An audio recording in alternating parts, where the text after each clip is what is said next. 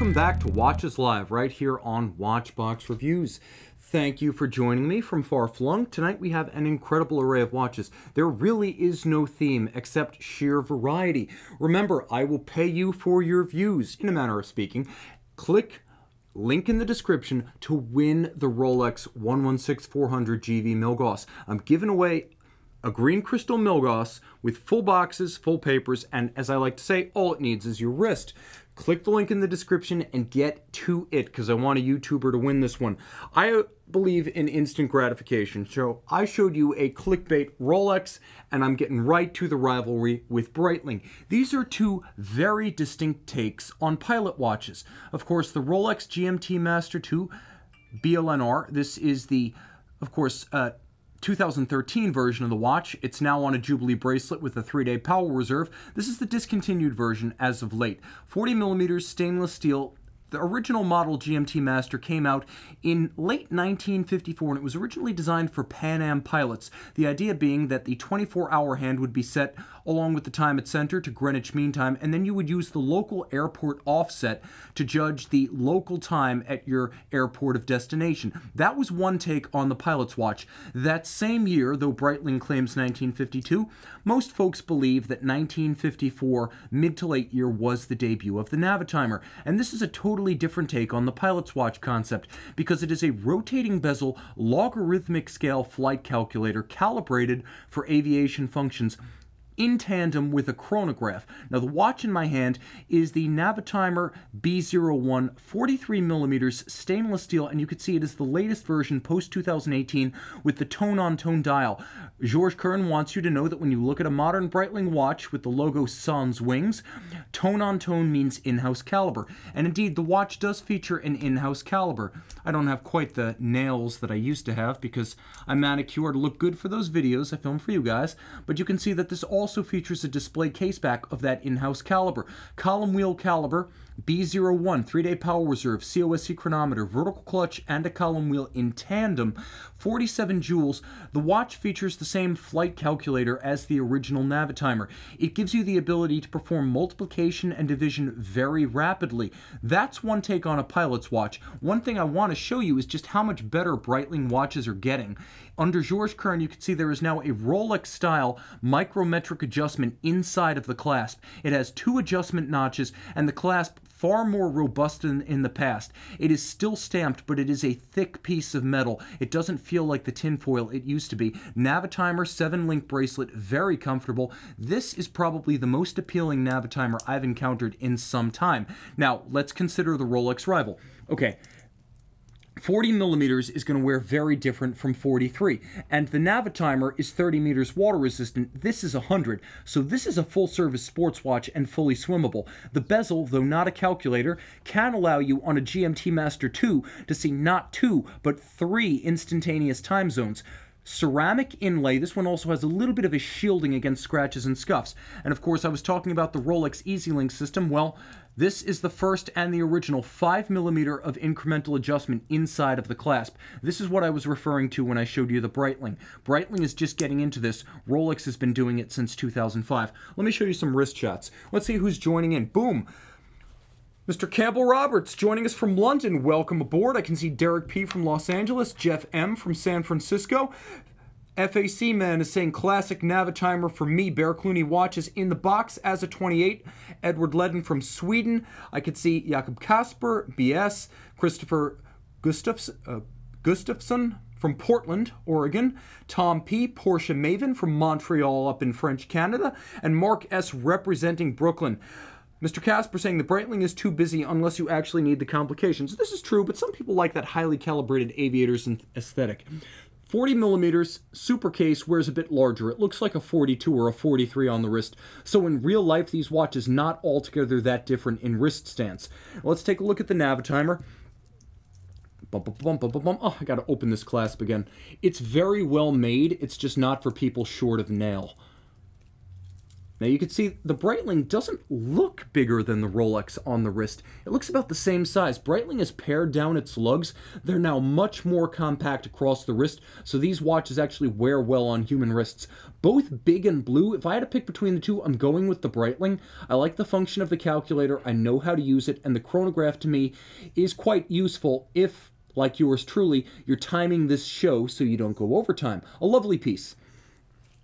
We should have a Speedmaster Moonwatch on the table, but alas, nobody's perfect. Jumping right in, I can see Luke is joining us from Lansdale, Pennsylvania, and Louis P., happy to catch us live, joining from Grand Rapids, Michigan, Rich Buddy from sunny California, and Andrew. Hi, Andrew. Hail Bop joining in, a customer and a friend. Boom, guys, if you're just joining in, click link in the description, win that Rolex Milgauss. It's free, and it's our first international giveaway.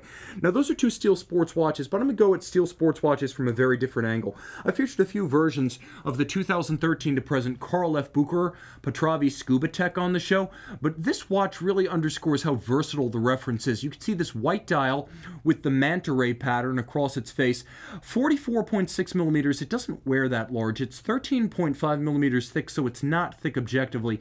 It features a very chunky bezel action with a wonderful ceramic inlay and a COSC certified Sellita SW200, so it's very precise. 500 meters. You can see there is a helium escape valve on the flank, and if you look at the side of this watch, you can see it is not an imposing chunk. It is quite slim.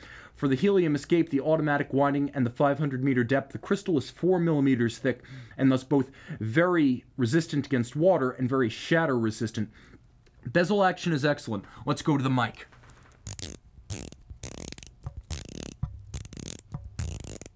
It's chunky, it's crisp, you can feel the detent, you can hear it, and I love this bracelet. If you want to talk bracelets, right now it's Rolex and it's Carl F. Bucherer. I know, a bit of a surprise and an upset over the established powers from Breitling and Omega, but these guys are doing things right. Now, this is a slider incremental adjustment bracelet. You can see internally there's a push button and about 10 millimeters of incremental adjustment, but if you go to the other side of the clasp, open up the opposite folding side, you can see there is a all-or-nothing pull-out dive extension, so you actually get both. This watch is a phenomenal value. You get the incremental slider, the all-or-nothing, a COSC chronometer movement, helium escape valve, ceramic bezel, stainless steel, an underrated brand from a great house, Bucherer. Bucherer, the largest vendor of luxury watches in Europe. Their Carl F. Bucherer watch line is relatively young, established in 2001, but climb aboard because this is a brand that's going places. Jumping into the box, I can see Tobias L saying that is crispy, and BKAR 421 saying love me some bezel. Jan joining from Scotland, I appreciate that, Jan. And I can see right here we have Mark S. Tim, any update on the sports watch bracelet feature? I just need to get them all together. I just got back from Watch Time LA with like 4 videos ready to go, so I was filming all day today, and it was just bedrock. It was just watches for the next couple of days. When I get far enough ahead of my production that I can do videos just about bracelets, Mark, that's when I will get to the bracelet review, and I promise you it will be worth the wait. Jumping right in from the box, I can see Justin Grimm jumping in, and we've got Spilker's Compass joining us from Iceland. That's my first confirmed Iceland sighting. Thank you so much. Thomas Burnett saying that's a comfortable looking bracelet. It is as comfy as it looks. Now, different ways to do a diver. How about no bracelet? 1966 serial, Tudor Submariner 7928. Launched in 1959, the 7928 was Tudor's first Submariner dive watch with crown guards. The originals were highly squared off and shared with the early Rolex 5512. This is the more tapered later design. This is towards the end of production from about 66, 67. You can see the original Tudor rose logo on the dial, and the dial a wonderful tritium patina. The dial is good, but not too good to be true. I like this. It's authentic. It's believable. 200-meter case, 200-meter water resistance, a wonderful plexiglass, and these Submariners were 39 millimeters, so a bit more petite than current production. This was the end of pre-ETA Tudor subs. This featured a Ferrier caliber 390, old school Tudor sub, and the real deal too. Before there was the Hydronaut, and before there was the Pelagos and the Black Bay, up till 1999, there was the Tudor Submariner, a distinguished line established in the 50s, extinguished in the 90s. This is a great example. Or, bump, bump, bump, I could see W. Burton saying, love Tudor more than I love Rolex. Ted D is joining us from Toronto, and we've got Edward Ledden joining in. Greeting, Alexi. who is from Finland, I believe. So we've got Sweden, Iceland, and Finland here. We're missing Denmark and Norway, so if you're from Denmark or Norway, shout out and represent. This is a watch I adore, and it's a big watch, but it's a wearable watch from a brand that I'm seriously thinking of making my new collection theme. As I re-enter watch collecting, I'm shopping for a brand to love, and Ulysse Nardin of Leloc is one you can love. This is a 500-piece limited edition from 2009, the Diver Perpetual, carbon fiber dial, titanium construction. You can see it features Ulysse Nardin's quirky but brand distinctive combination of hinges and natural vulcanized rubber. It is a hinge bracelet strap hybrid. The links are titanium, the case is titanium, and as you can see, this is a perpetual calendar. Ulysse Nardin fitting their distinctive Ludwig Oxlin designed perpetual calendar that allows you to set it bidirectionally forward and backward and at any time of the day without damage. This is a dive watch that I could really dig, because let's face it, we mostly wear our dive watches in home, at the office, on jogs, at the beach, very rarely diving. And what do you need at the home and office? You need to know the date for memos, for letters, for correspondence, for emails, and a perpetual calendar is the king of date complications. Let me show you how this one works, because it's an absolute pleasure. This was a 500-piece series that followed the earlier 42.7mm Aqua Perpetual. This is super cool because you really can adjust the perpetual calendar in both directions with no hazard at all. And this is just the ultimate thrill after years of watching people take their watches to watchmakers to have perpetual calendars set because they're afraid of them. Set without fear, unidirectional rotating dive bezel with rubber inlays, and I found that these have aged quite well. It's a lovely piece that is 100% UN. This could not be a watch designed by any other brand. It's the image of a 19th century deck chronometer in the form of a 21st century dive watch, and I adore it. By the way, how much do you love the lacquer over the carbon of the dial? A slick piece that I really dig. Jumping into the box, time is money, saying, love that UN, it's a killer. Tobias laughing and cackling, presumably I missed the joke. Dustin Van Patten saying, Ulysse Nardin, they are super and underrated. Kenneth M. Like the UN, you will not see that every day. Like UN, you will not see it every day. And we've got Suman Reddy joining us from Melbourne, Australia, getting up early with us. I can see Louis P. saying, definitely a fan of the nautical bent UN and some of the wild styles that emanate from that house, keeping us on our toes. Eric Nielsen saying, the Bucherer with an in-house movement would be demonstrably better than a sub or GMT Master, but Solida chronometer. There's no faking COSC. It either gets the certificate or doesn't. You can't fake that hairspring, you can't fake that balance, you can't fake the 5-position regulation. Whereas Solida is concerned, I am cool when it's a chronometer. Speaking of chronometers, from the other side of the Swiss-German border, from Glashutte, released in 2016 with an explosive Pforzheim manufactured, lacquered and varnished granular blue dial. This is the Ulysse Nardin, Glashutte Original Senator Observer chronometer. This is a piece that is absolutely through the roof. Now, it is basically an observation or deck clock with the image of a marine chronometer on its dial, very similar to Ulysse Nardin. The Senator chronometer features the only example I've ever seen of a zero reset that aligns both seconds and minutes. Once you pull the crown, you enter that zero reset mode, and you can see that the watch adjusts in 1 minute increments, forward or backwards. It's actually a detent system that adjusts precisely aligned to the minute indices. I've never seen another watch that does this. 44-hour power reserve, caliber 5801, certified as chronometer in Germany by German standards as a fully cased up watch, not a bare movement as you see with the Swiss COSC. And the movement is worth your time to enjoy. You could see that spectacular spiral graining hand-laid on one of the 2 ratchet wheels, 2 barrels for even torque release, freehand engraved half bridge, Glashutte stripes, note the jewels of the train, set in chaton and fixed with blued screws, engine turned perlage on the base plate. This is as good as it gets from the folks at GO, a brand that's only making about 10,000 watches a year these days. It is basically the Swatch brand with the most potential, but the one which has been the most neglected. GO, I'm really pulling for you guys. An absolutely monstrous 42mm white gold watch. Let's throw this one on the wrist. This is the Senator chronometer in white gold from 2016. A lacquered varnished granular dial that they make at their dial manufacturer in Pforzheim. Lovely piece. Jumping into the box. we've got a lot of friends joining us. We're up to 185. Stay in the chat. My guys, I really appreciate you helping me with these view numbers. You make my job possible, and it is the world's best job. We've got Justin Grimm. Are you able to give price points when chatting about the watches? I can go to the price list. I have it, but I don't want it to be like a constant back and forth. I'll give you the geo just because you mentioned it. Looks like we're asking about 18,500, 19,000 for that one. Jumping back to the box. All right. UN, good prices secondhand, and Glashutte Original, great prices secondhand. We've got Hadi S joining us from Qatar. Thank you for staying up late with me. All right, let's jump to another German watches because we're on a kick. And this is the late, great double split platinum. Launched in 2004, the double split was the first ever chronograph that allows you to split both the minutes and the seconds. So, for example, you have one time interval that takes 27 minutes and 30 seconds, and another that takes 28 minutes and 14 seconds. The watch can display both. Power reserve scale at the top. The dial is made of solid silver with incredible depth from the Rayhaut down to the base.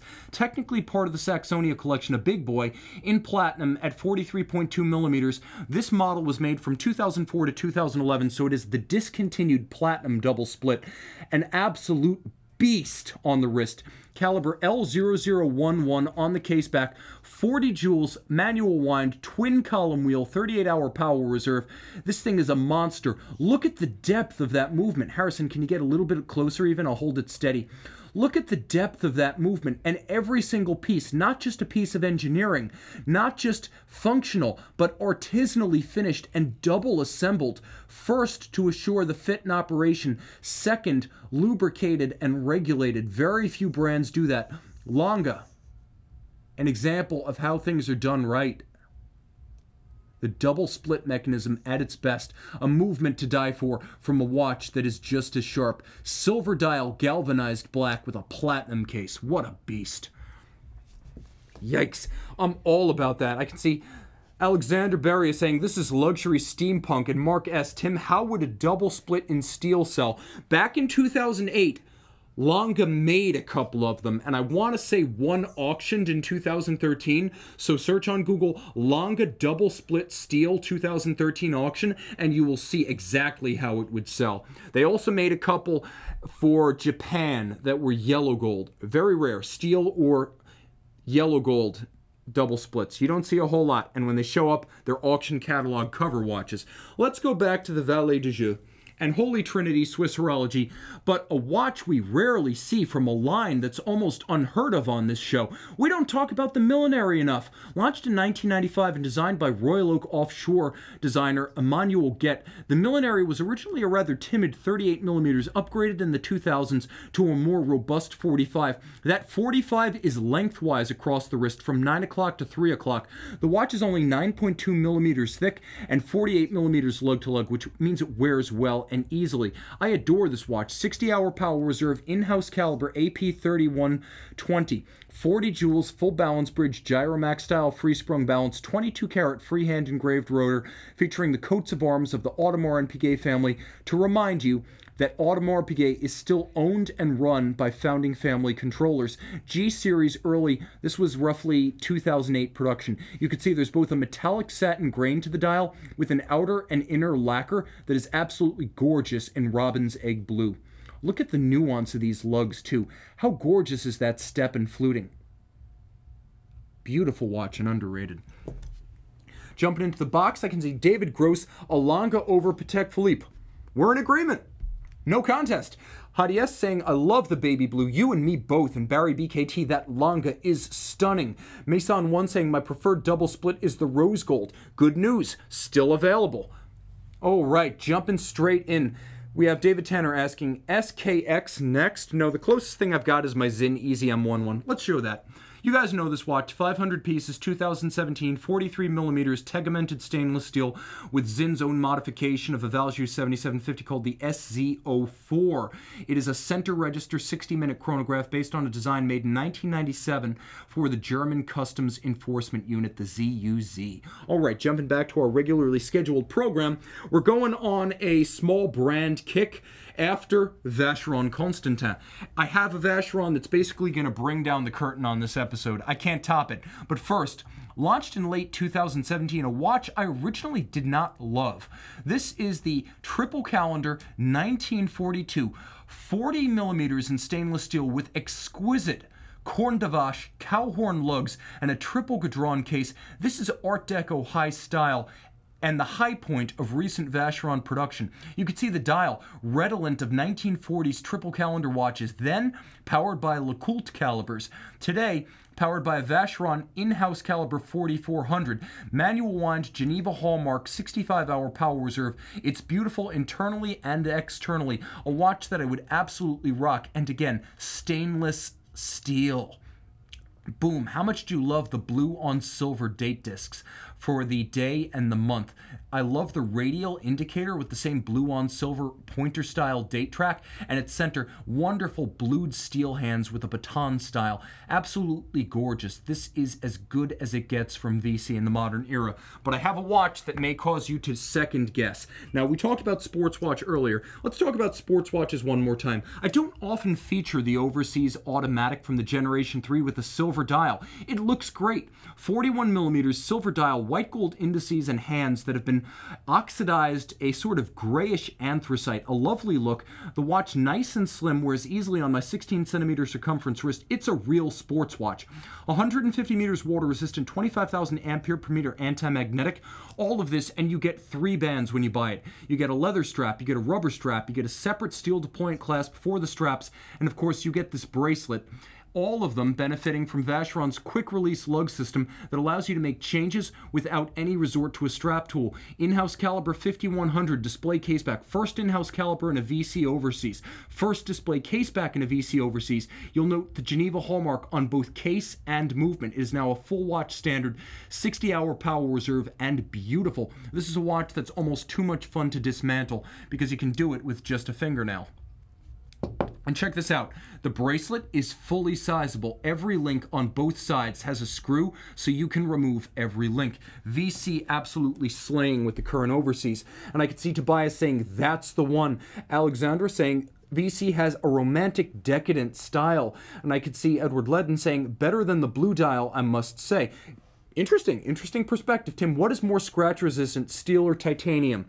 Stainless steel, grade 2 titanium, and then grade 5 titanium. But if the steel or the titanium has been carbon diffused or treated like the Zinn, then it could be on its surface much harder. The same is true with Damasco ice hardening. Zinn is harder on the surface than Damasco, but Damasco's treatment goes all the way through the metal. So the Zinn is more scratch resistant, the Damasco is more dent resistant. Remember, it's really the treatment of the material, not whether it's steel or titanium, that's going to determine just how tough it is. All right, jumping back, what should we talk about? Let's talk about Omega. Omega launching the Speedmaster Racing in 2017, 44.25 millimeters. It doesn't wear that large. This one with a wonderful granular gray dial with a matte finish. You can see rose gold indices. You can see the same 5N red gold, Sedna gold underneath the tack. Ceragold, that is ceramic and gold for the tachymeter. The watch is actually easy to wear because it's 49.9 millimeters lug to lug. It doesn't feel like a 44 1/4 on the wrist. An easy watch to wear, 9900 caliber, 60-hour power reserve, twin barrel. It is a Métas chronometer, so a fully cased up 8-test standard created by Omega and the Swiss Federal Institute of Metrology. Vertical clutch column wheel, coaxial escapement. The watch has been adjusted in 6 positions as a cased up watch, not the bare movement 5-position test of the COSC. A lovely piece and a great way to wear two-tone with a modern vibe to it. This is a young treatment of two-tone. This doesn't feel 80s, it doesn't feel 90s, and it's one of the best of the Speedmaster Racings. Look at that seconds track outboard. You have that staggered style sub-seconds, or I should say fraction of a second read, that looks like a racing checkered flag, hence the nickname Racing Dial. Jumping back to the box, I can see Richard Combe from sunny South Florida, a fan of the Gen 3 bezel, and he thinks the plinth on the Generation 3 Overseas looks nice. That is the ring underneath the bezel. You can see the bezel has the Maltese cross cut, and then you have that ring underneath it that was not on the 2nd generation watch. It gives a little bit more body and volume to the watch, causes it to read as a larger timepiece without actually making it so. Sunburst dial, you can really see that to good effect from this angle, as well as the depth of the dial and the height of the indices. Jumping right back into the box, Watch Aficionado is joining us. Blue Shirt Buddha in the box, Eric Nielsen. Tim, did you talk to the guy who asked to get his own custom Damasco DC-80 chrono with left-hand drive. No, did I see the guy, you ask? No, I haven't seen it, but if Damasco does that, very cool. And right here, Freddie Turner saying, I've been tempted by the VC Overseas. He says it is the best dial combo, the Overseas Zurich. Now let's talk about a chronograph that's actually my favorite Tag Heuer of all time. This is an interesting watch with a storied history, and I say that because the history has a story. Previewed in 2011, ostensibly for sale exclusively at McLaren dealers, not Tag Heuer dealers, McLaren car dealers, only brought to market in 2014 through dealers, McLaren dealers. This is the Tag Heuer Carrera McLaren MP412C, named after McLaren's first modern era post-F1 road car. Now the timepiece is 43 millimeters in titanium with Carrera lugs and a blasted finish. You could see that the chronograph pushers have the form of automotive pistons with the slots for the piston rings.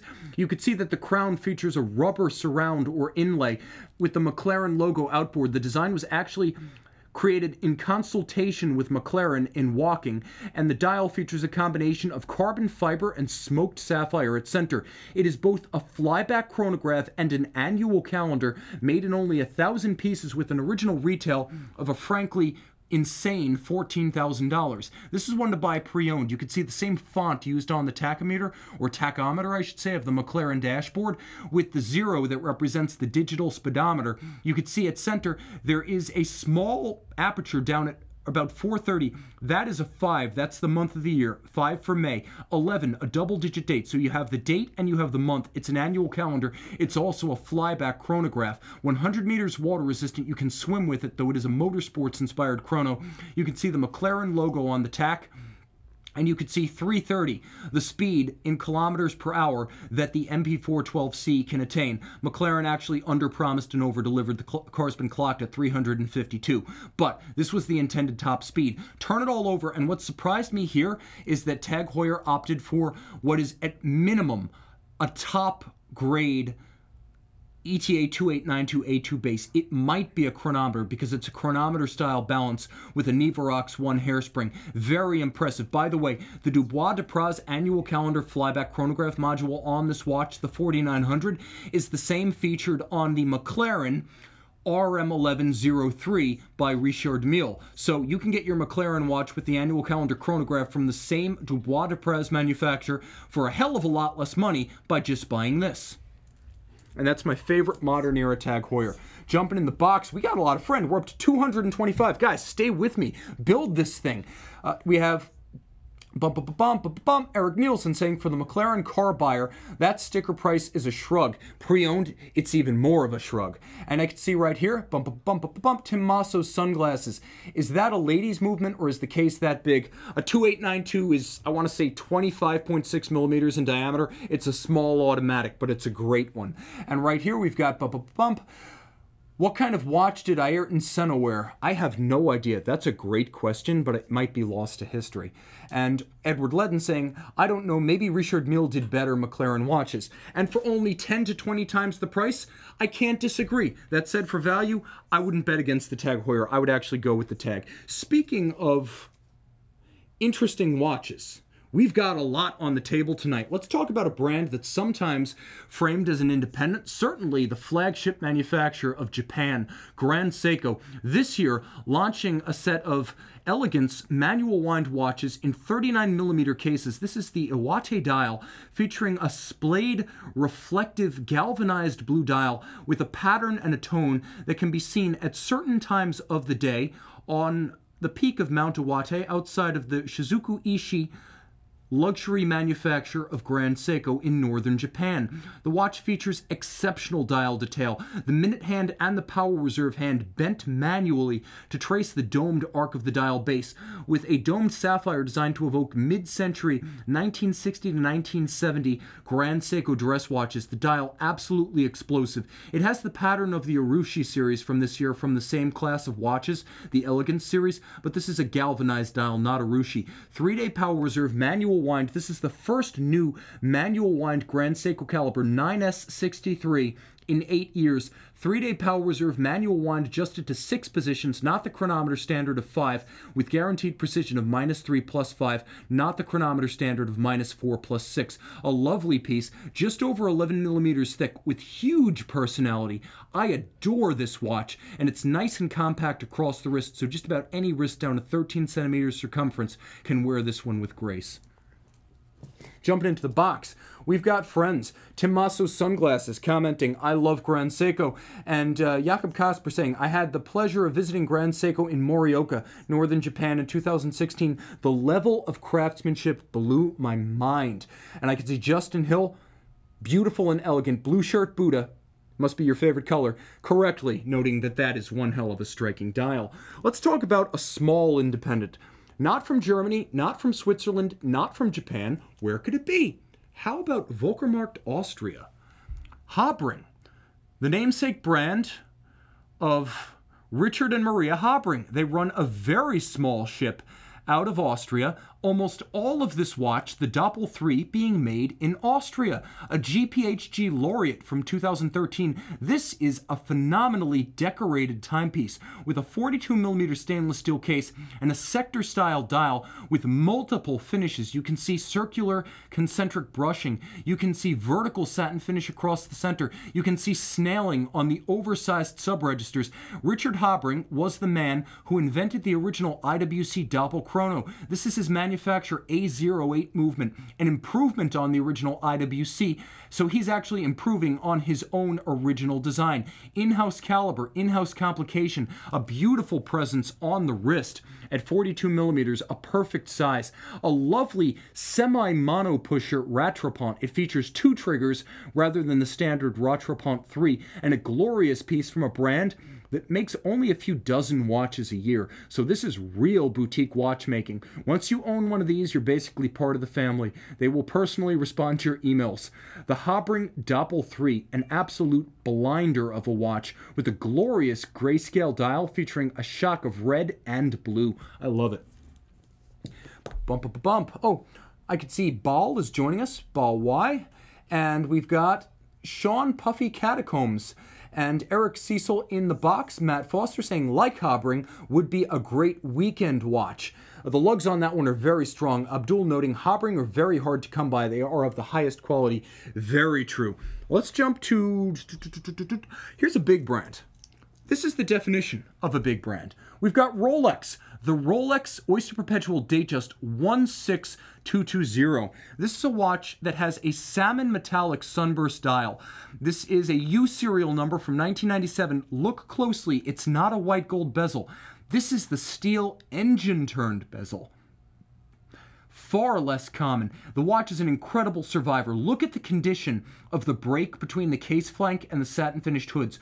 Look at it on both sides, how sharp that break is, how even the metal is from side to side, how full the lugs remain. This one has hardly, if ever, been refinished. It is an extraordinary dial with white gold Roman numerals and that salmon metallic 36mm on a Jubilee bracelet with a Z serial that also corresponds to 1997. It is original to the watch, and you can see it too features all of its original metal, with the crown on the clasp having wonderful depth and definition, not having been refinished. A lovely piece, and a little giant. By the way, this watch is so fresh. Not only is the caseback sticker still intact, you can still see, if you hold it at the right angle to the light, you can still see the Jubilee pattern with the interlocking Rolex across the sticker and the reference number of the watch. An incredible museum piece. No, a time capsule piece. And I only say that when I mean it. All right. Let's bring down the curtain on this episode with a couple of weird watches. Bell & Ross, launched in 2012. This is the 25-piece platinum Power Reserve Jumping Hour WW1 Sautante. It is a wandering hour complication with a complication designed for Bell & Ross by Vincent Calabrese. This is about as exotic as it gets with a bi-directional jump hour. You'll never see one of those. Wire style lugs, platinum case, ETA 2892 base and chronometer spec. 100 meters water resistant despite obviously being a dress watch. The timepiece is absolutely bizarre, weird, and wonderful. You will not see another Bell & Ross like this because they only made 25 of them. With an original retail of $39,000 and a pre-owned price somewhere around 10, this is the ultimate conquest for a guy who wants what's effectively a piece unique. You'll never encounter another.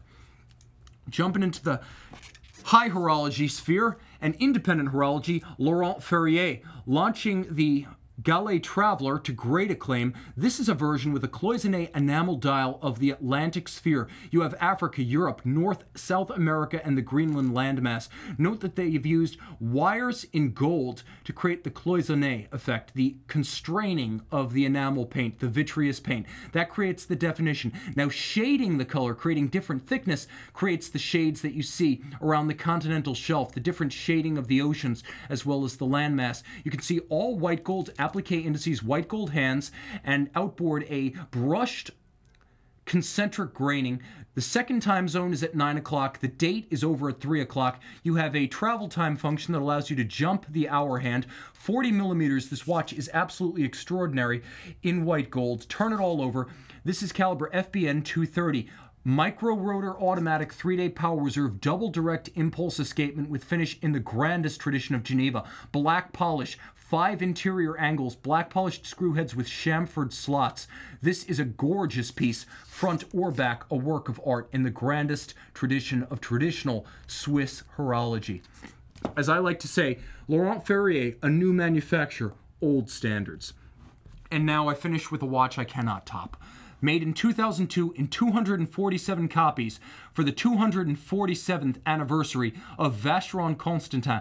This is the Platinum 37mm retrograde day date, an exquisite timepiece with a freehand engraved ratchet wheel for the jumping system, a black polished ratchet pawl for the jumper, a brilliant pusher adjuster system on the flank that frees you from using a pencil or a pen to try to set your calendar. You can actually adjust the entire system, which is gloriously hand finished and visible, and get instant gratification with the retrograde. On the case back, adjusted in a chronometer like 5 positions, caliber 1126, a Jaeger LeCoultre 889 on the front, Vacheron's own manufacturer retrograde day date module. As good as it gets. You don't see straight graining, anglage, freehand engraving, and black polish on a dial side with Côte de Genève all that often. But on this watch, you never have to take it off.